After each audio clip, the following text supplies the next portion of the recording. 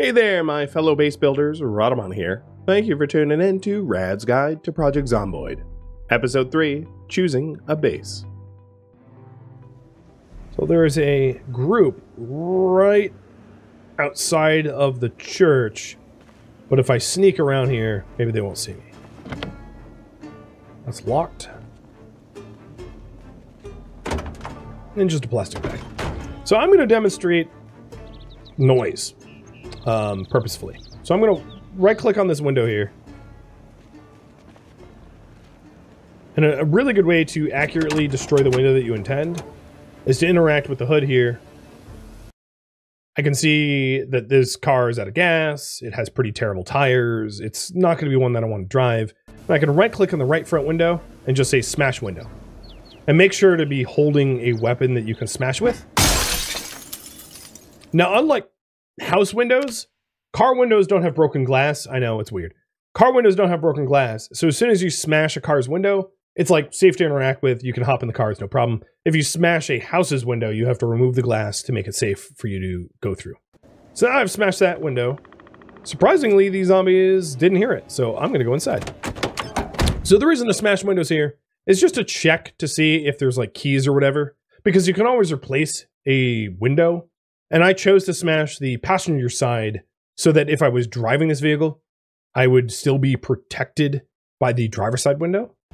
And then you can hit V for the vehicle context menu, or Z to just have the seats overlay. And I can switch to the driver's seat, which allows me to unlock the doors here. So now the doors of this entire vehicle are unlocked. So if I did want to hotwire this car, now, you know, the doors are unlocked. And this is the same place. If the trunk was locked, you could unlock the trunk.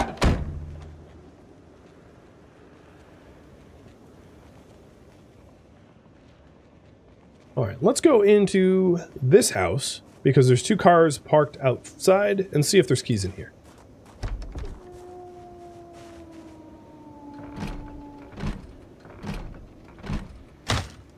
And that thunk is an indicator that this window will never be forced open. So I can pick a new window. Now there's a small chance that buildings have security systems that are alarmed. And if that's the case, that would be a use case for sprinting. Wow, I really worked hard to force that one open. So if you end up tripping a house alarm or a car alarm for that matter, get away from the sound because it's going to draw every zombie within 2 blocks to your location. And you will have a swarm on your hands in no time.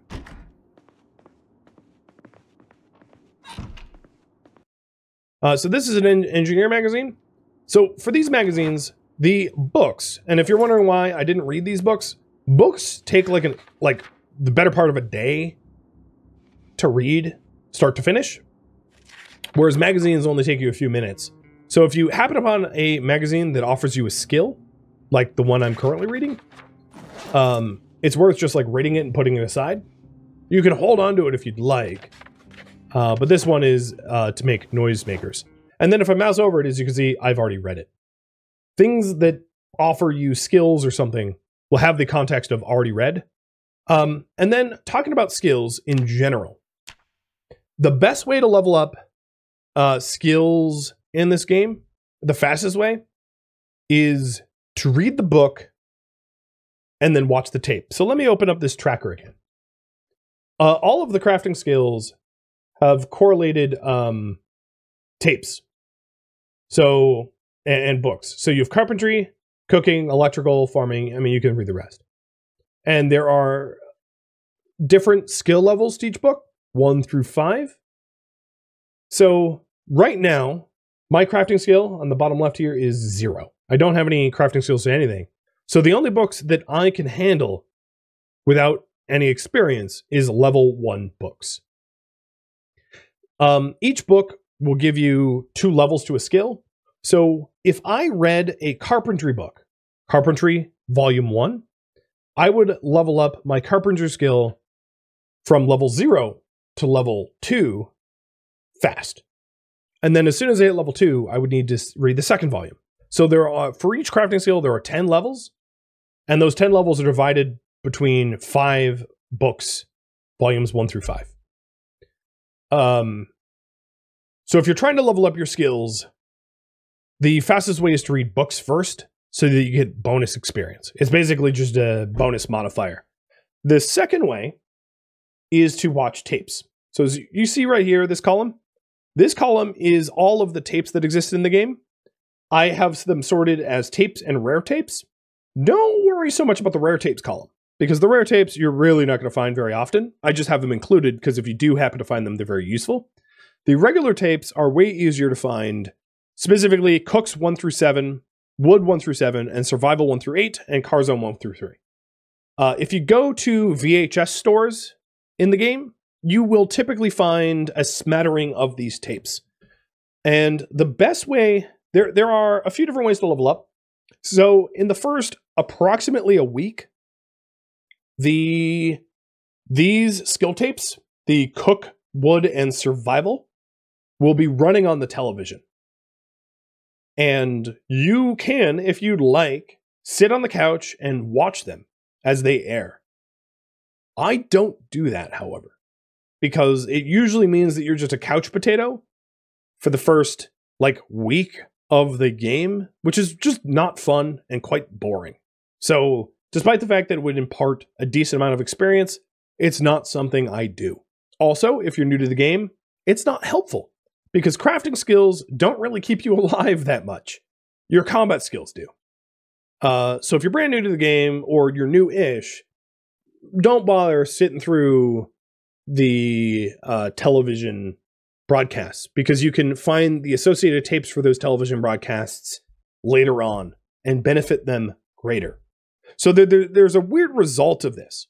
Whereas if I, for instance, if I read a cookbook, volume 1, and then watch the associated tape or television broadcast of cooking, there will be even more experience gained. So there is sort of 2 versions of the meta for leveling up your cooking, woodworking, and survival skills. So those survival tapes, let me bring that back up, correlate to different things. So some of those survival tapes are for foraging, fishing, and trapping, and then some of them are actually just for woodwork as well. So leveling up your carpentry, your cooking, your foraging, fishing, and trapping skills, you can either sit through the television broadcasts while trying to read the books, or you can collect the books and then read them and then collect the tapes and watch them. And I like to do that second option because it allows you to do it on your own time. It doesn't tie you up for a week. So I just figured I'd mention that now that I'm finding things that are relevant. So here's a foraging book. And for that reason, I am not going to be collecting anything other than volume 1. I only initially will need volume 1 of every book. So I'm not going to weigh myself down grabbing cooking volume 3. This is particularly useful for new players because you might not even survive long enough to use volume 3. So all it's doing is weighing you down and you're not benefiting from it. So why do that? And then some skills, like I said before, are just very hard to level up. So first aid is one that comes to mind. It's very rare to even get to volume 2 of first aid or volume 3 of first aid. And the amount of players that get to volume 5 of first aid organically without cheating or modding is next to nil. Almost no one gets that much first aid skill unless they're making a point to grind it by cutting themselves with glass and patching themselves up over and over and over, which is just weird. And why bother? So some books are just even if I had a giant library, they're barely worth collecting anyway, other than to be a collector.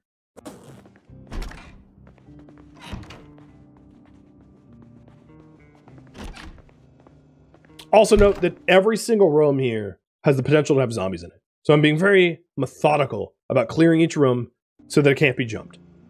And then there's an argument to be made of closing the doors behind you so you don't get ambushed, or leaving the doors open so you know that people are coming.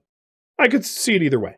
Generally, I like to close the front door, so if any zombies are wandering in, they're slowed down. But the internal doors, I could definitely see the argument of just leave them open and know that people are coming. But this is a relatively small building. So I am just clearing it now. I do have some carry weight for some additional canned goods, but I'm not even going to bother with it. I'm going to grab the processed cheese and the banana. And also the peas, because the peas are currently frozen, but they will thaw, and I'll be able to eat them without penalty. So eating thawed frozen peas imparts boredom and unhappiness, but letting them thaw out, which they will do over time, and then eating them will not have those penalties. So I'm just collecting for later, sticking in my backpack. And then before I leave here, I can go to the red color, mark it as cleared. On my map, there is this large green building to my northeast, and I'm going to want to work my way there. I didn't, however, in this building find any keys or tools that I find useful. So I'm still sneaking. And as I said before, you can check if you're actually sneaking or not by like mousing over your sneaking skill, as it will level up. As you can see, it's literally going up as I move around. It will stop leveling up if I'm not close enough to zombies or if I'm revealed. So it's kind of hard to tell if I'm just far enough away from zombies that I'm not leveling up anymore, or if I'm revealed. But it is, like, oddly enough, like a zombie detector of sorts. But now I'm revealed.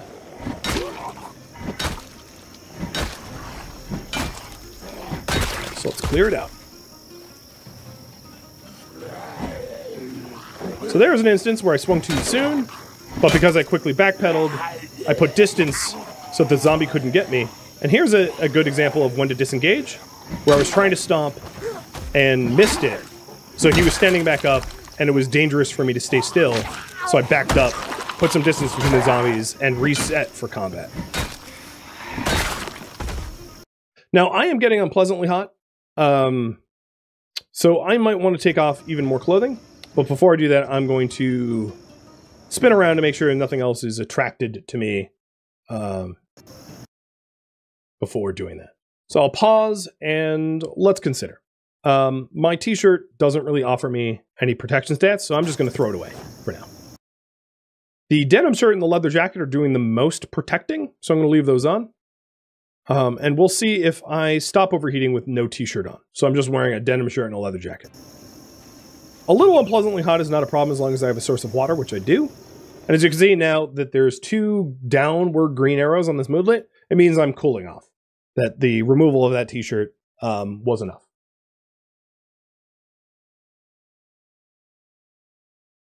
All right.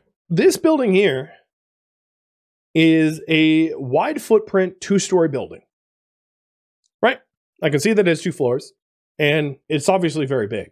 So it would make, without even going inside, I can tell you right now, it would make for a pretty decent base. Because there's a lot of opportunities and directions to escape. It also has a garage door here, so that I can potentially drive into it and treat it like a garage. My experience in Rosewood will also tell you that, yes, this is one of the better base locations in Rosewood. Rosewood only has a few locations that I would even consider viable, and this is one of them. So we are going to want to clear out this large room. Clear out the large building to make it into a base.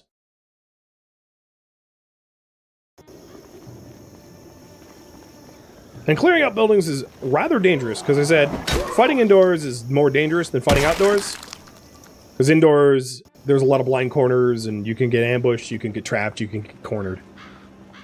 This car, just from visual glance, doesn't have a lot of body damage, so might be a pretty good vehicle to try to use. And it has a wrench inside. So a wrench is one of those tools that I typically try to grab. A wrench is useful for car maintenance and the like, so it is one of those tools that I'll put in my backpack.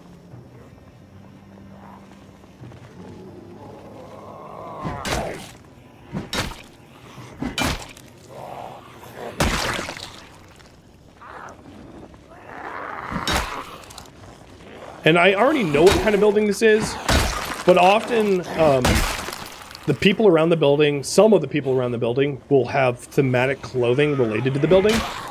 So, for instance, if you go near a police station, there'll be a lot of people dressed as cops.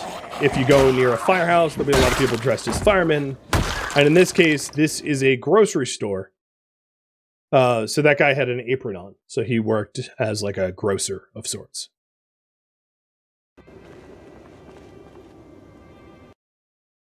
So this hoodie is on par with the sweater that I have in my backpack, but it is damaged.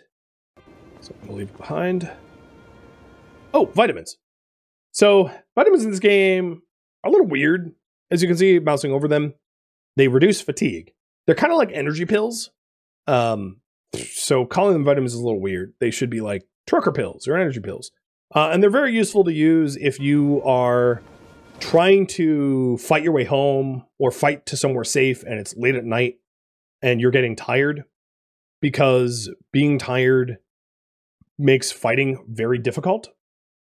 My 2 cents, coffee is better, because you need to throw back a whole lot of vitamins to keep your alertness up. Whereas like for if you had a bag of coffee, you could just eat like a half a bag of grounds and you'd be awake for the whole night. But vitamins are good in a pinch. Also, eating dry coffee will make you thirsty. So if you're running low on water, that might not be as viable.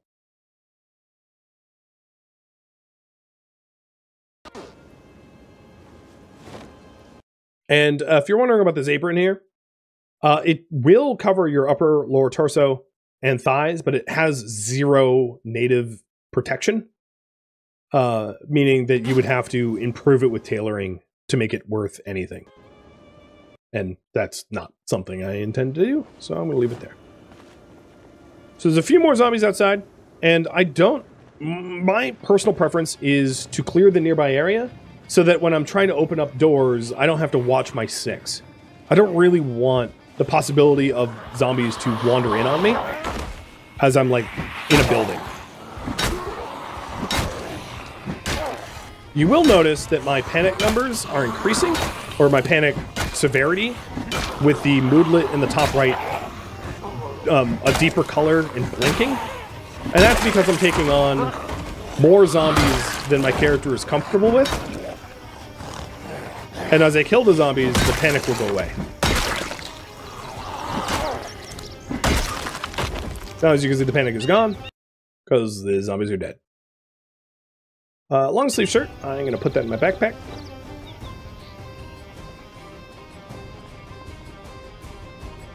So the long sleeve shirt, if you're wondering, is just like that apron, where it doesn't actually offer any protection, but if you sew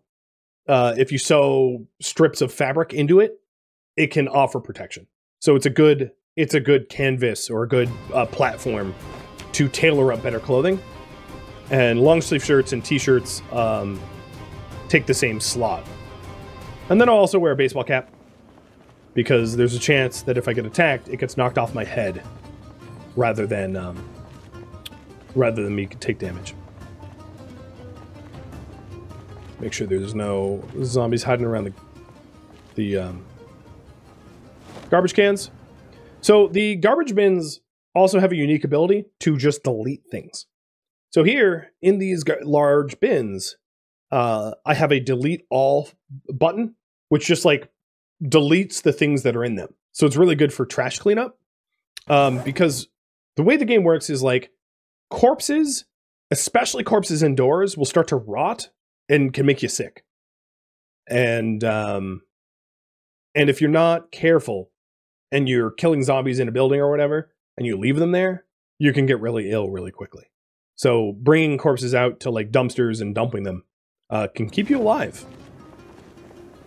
Alternatively, if you don't have a dumpster to buy, you can just like put them away from where you live. But dumpsters permanently delete them from the game. There is cleanup, however. So corpses in this game will rot very, very quickly.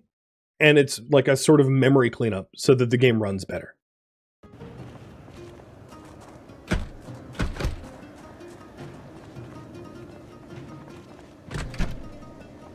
Oh, that was another another sort of advanced strategy where if you quickly flick a door open and closed, it's not enough time for zombies to actually approach you or attack you or anything, but it gives you, as long as you're quick about it, it gives you a vision into the room. Often if you're like stealthed or stanced or not making any noise or whatever, and you do it, they might not even notice you. And it's just a good way to like quickly check rooms. I don't do it very often. I usually just kind of bust in, which is not as good, but that would be an advanced strategy, especially if you're on hard difficulties where it's high pop or something and you have to be a lot more careful.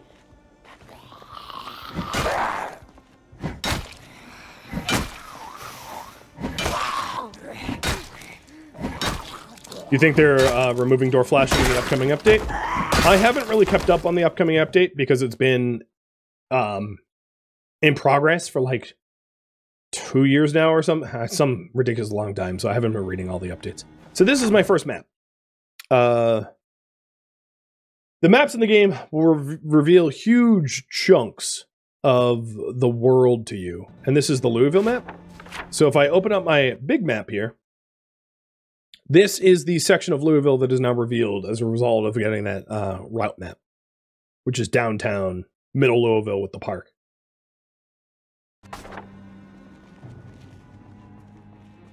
Because I'm in a grocery store, these boxes are just going to be full of food, which, oh, and I have some company, which does have the advantage of me not having to actually forage for my own food if I make this a home.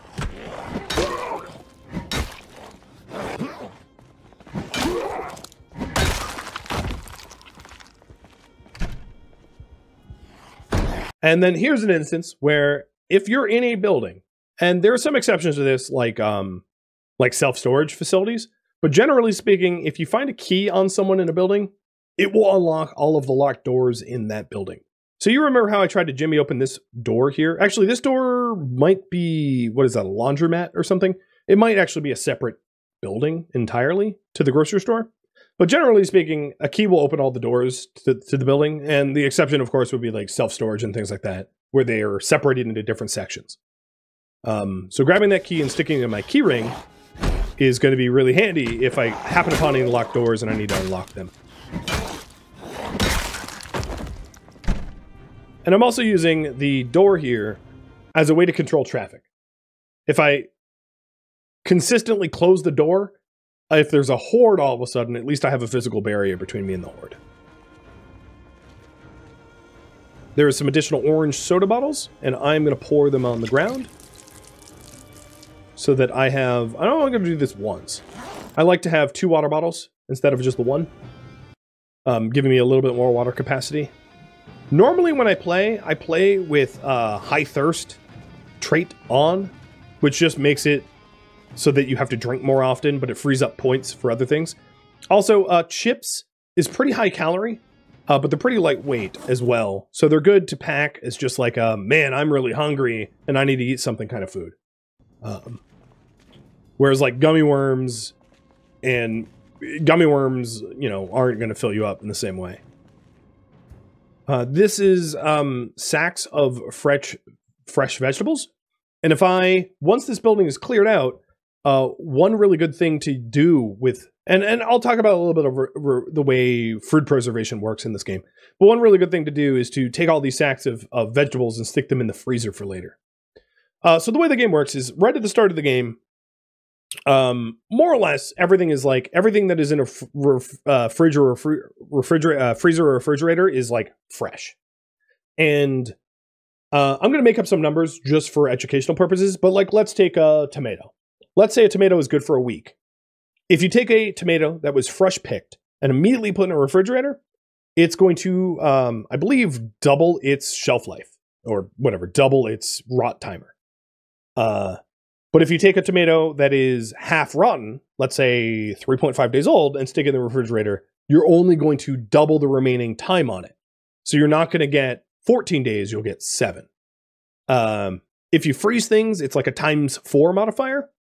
So if you don't want to have to forage for a lot of food or rely on canned goods and do a lot of cooking, because food in cans generally you can't really cook with, fresh produce you can cook with, and cooking can offer you the ability to make yourself happier and healthier or whatever.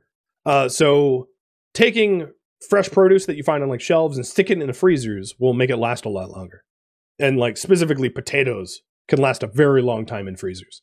There was one other like really advanced, and this happens much later on, way to preserve food, which is jarring things, but it's not very reliable because trying to find mason jars, vinegar, and sugar so that you can jar foods is expensive. And honestly, quite frankly, it's just cheaper to continue to farm for fresh produce rather than to jar produce, because farming is much lower effort than scouting around for mason jars and trying to jar things. Power and water will be cut, and one very useful thing to find is these water coolers, because they're very high volume water containers. You can also rely on things like bathtubs and sinks, because even when the water's cut, there will be some remaining water in sink basins and bathtubs and showers and the like.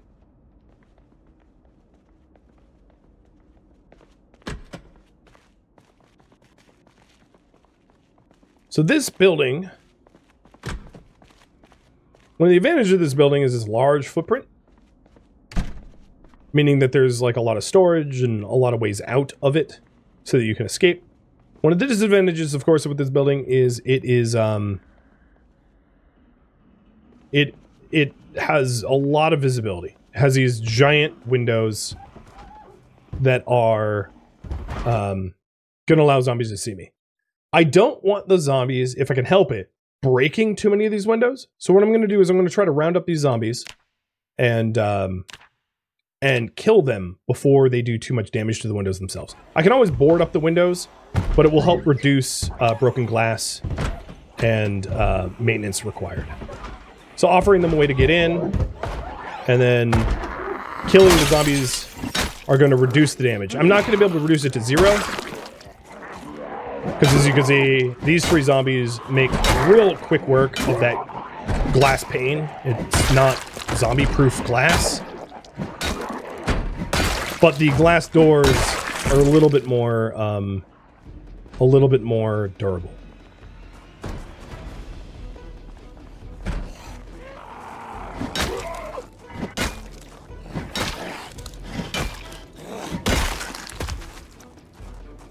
In order to secure a building like this, as I said before, you're going to want to remove access to the second floor, which in my case, probably means finding a sledgehammer. But I can at least make it very difficult for zombies to get in by boarding up all the windows. And of course, this specific building has tons of windows, so it's a bit of an undertaking. But investing in a permanent base like this one is going to pay off in the long run, so that I have a good place to store all the things I rely upon for long-term survival. It's also becoming nighttime. So that brings me to another important thing to do on day 1, which is to find a relatively safe place to sleep. You will never... The game, if you sleep somewhere dangerous, there's a possibility that you're woken up nose to nose by zombies, and that will end your run really quickly. So finding like a decently isolated place to sleep is a really good initial goal. All right, I am getting a little peckish, so I'll eat some slice of cheese like Homer Simpson. There's a lot of high-calorie foods in this grocery store. It's going to make it really easy to keep weight. So before I start clearing the second floor of the grocery store and making sure the first floor is cleared, any zombies, because zombies, as you may have noticed, they like shuffle around and wander around a little bit. Any zombies that are a little bit too close to the building, I might as well kill now so that they're not drawn to the windows and doors to break it later on.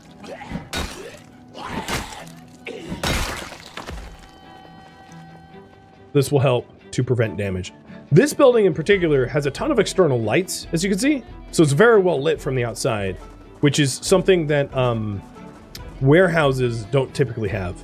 And then where the zombies broke, this window, I am going to remove the broken glass. And when you remove broken glass, make sure to have some sort of weapon in your hand, because if you remove broken glass with your bare hands, you're very likely to hurt yourself. And then I also picked up the broken glass that was on the ground, and I can put that in the trash can and just delete it. So now that there isn't a broken glass threat for me. Another important thing to note is this is an annotated map. So this is an annotated maps, and I know the stream is family friendly. Sometimes the notes on these annotated maps are not family friendly, so a little alert there. But the annotated maps can show you important points of interest. So this one has a gift from Mom. And from my experience, this is the cemetery of Louisville, so I know what it is.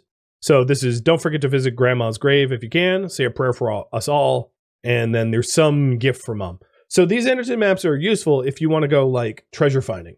You can think of them as treasure maps. And what I tend to like to do with them is when I read an annotated map, I like to mark it down on my big map so that I can, I have a collection of all the summary of the annotated maps.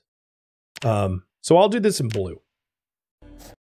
I'll put a little arrow there to the same building that it was annotating, and then say items with a question mark. Because it doesn't really specify what it is. Sometimes the annotated maps will say like guns or fuel or something like that. And other times they're a lot less descriptive and they're just like, something's here. So I know that there's something maybe there, maybe not. Sometimes the annotated maps lead you nowhere, but often they're pretty useful.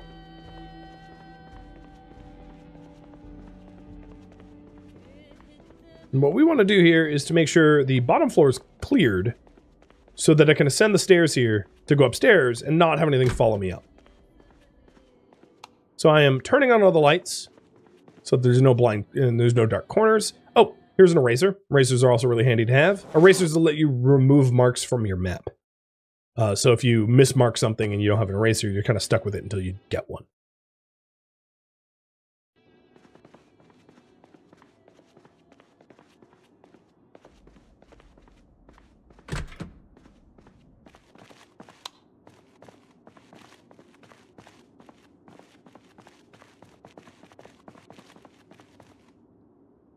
So I had that brand new orange bottle that I now just topped up in water. So I have twice as much water as I had before.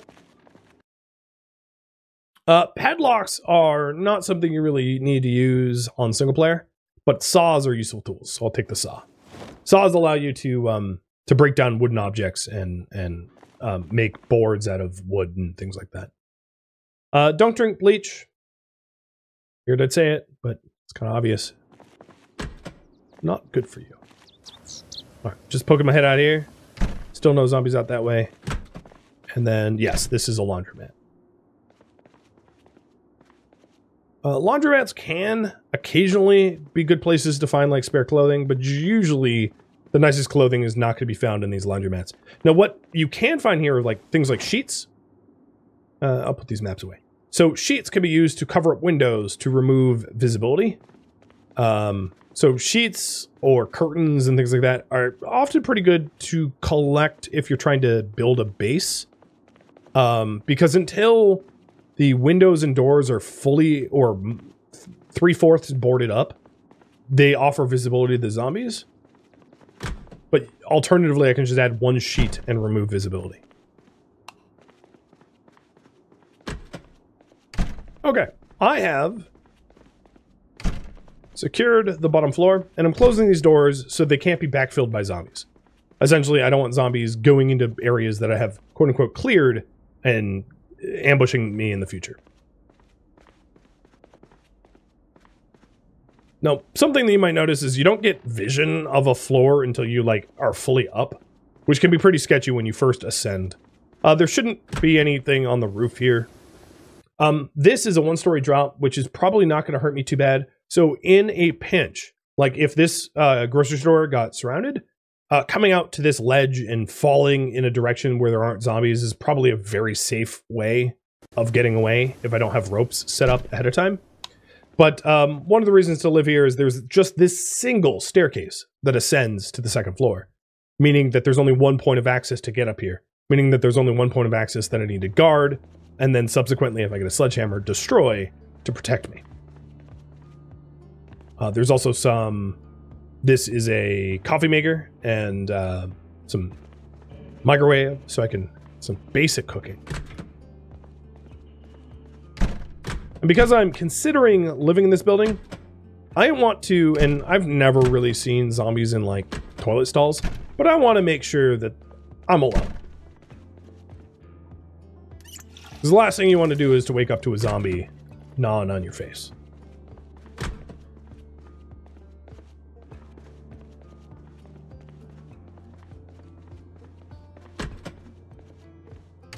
So this also comes with a staff room, with a kitchenette, and a radio, which I'm going to grab and set on a counter. Because one of the trackable things that I have added here is to figure out the emergency broadcast. So at the start of every server, there is a random frequency that... Where did I put that? That was weird. There's a random frequency on your radio that will have the emergency broadcast channel. And it's worth knowing that because it will give you weather information, and it will also give you the very important information of whether or not a helicopter is coming, which can ruin your day pretty badly. This radio, however, does not have the emergency broadcast frequency plugged in by default. So this radio is not helpful to me. But that's something to look for, is to try to figure out what that broadcast frequency is so that you can listen in and get to know when storms are coming, get to know when the helicopter's coming. And by default, the helicopter only comes once. But the way the helicopter works, it's a meta event, so there's not actually a physical helicopter or anything, but there's a very loud helicopter noise that will follow you around if you're out in the open and draw holy hell swarms of zombies to your location. So there are kind of two ways to deal with it, which is one, if you know the helicopter is coming, to shelter in place so the helicopter can't find you. Because if you're out in the open when the helicopter arrives, it will follow you around. But if you're hiding ahead of time, the helicopter doesn't know where you are and won't hover around you and draw the attention of hell upon you. And the second way is to hop in your car and just be moving. Or even being on foot and being moving. Because zombies are pretty slow moving. So as long as you're constantly moving, that you won't get bogged down and swarmed. So I just picked up a lighter, which is obviously a useful thing to have for a fire source, and then scissors, which allows you to do some tailoring. You can cut up clothing and turn them into scraps of fabric to tailor with. The other tailoring items to be found would be a needle and thread. You can get thread through scissors, but without a needle, I can't do tailoring. So the second floor of this area is cleared. And what I can start to do, I'm starting to get drowsy. And what I can start to do is to, for now at least, clear out some of these shelves and store things in them. These little filing cabinets don't have very good storage capacity, but I can start working towards moving shelving up here so that I have a high capacity storage area in this office space. So things like my canned goods can go here. I would say fresh produce probably needs a refrigerator of sorts, but canned goods can go here, and books and things. And I can actually start marking things down now that I'm like putting them somewhere semi-permanent. I'm not going to do any organization yet because I think it's probably smarter for me to have actual proper storage shelves to do organization. But what I will do is I'll mark it down as things I found. So I am moving Farming Volume 1, Forage Volume 1, Tailoring Volume 1, and Trapping Volume 1. So I'm going to mark that down too. And personally, I find it useful to have like one book that you want to read on hand at all times. Because you never know when you're going to have some downtime. Like when you need a rest or whatever.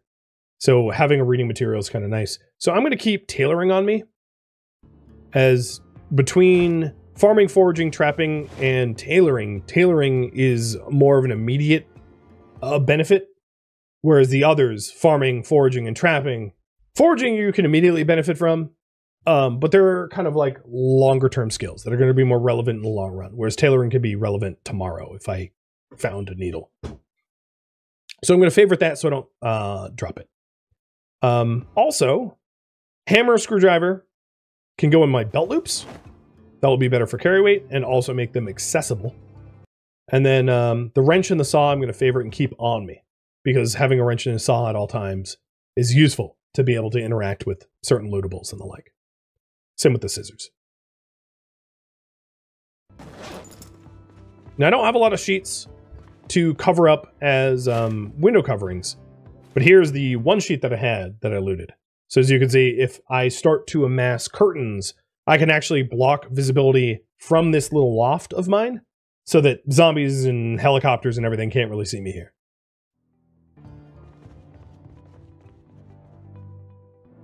Thank you for tuning in to Rad's Guide to Project Zomboid, which originally streamed live on Twitch March 28th as a result of a viewer's choice poll. If you have any questions for me, let me know in the comments below, but for this series, I'm not taking feedback. If you would like to join my online gaming community, which is a great place to ask me questions about this game and others, Rhadamant.com has a link to it, as does the description of this video. Thank you so very much for tuning in. A big thank you to my Patreon patrons, Twitch subscribers, and viewers like you that support the channel and made it all the way to the credits. I really appreciate it. I hope to catch you next episode or an upcoming stream. Farewell, my fellow zombie slayers.